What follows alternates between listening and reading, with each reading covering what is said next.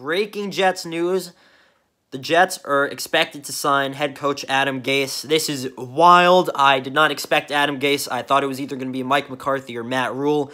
But 30 minutes ago, a report said that Matt Rule was going to stay at Baylor. So it was either down to McCarthy or Gase. And I really don't know what to think about this. Am I excited?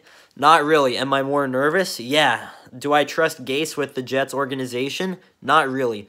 I do feel like he could help develop Sam Darnold, though. But other than that, I don't really see him doing anything. I mean, Jarvis Landry didn't really like him, and he's a pretty good established player. So I really don't know. Kind of disappointed. I wanted Mike McCarthy because he's a more winning coach, and he has won a Super Bowl before. Adam Gase has only made the playoffs once with that 10-6 Dolphins team, and I guess if they had Ryan Tannehill, they could have beaten the Steelers. But I mean, I just don't know what to think about this. The Jets have their new head coach. I mean, it's about time.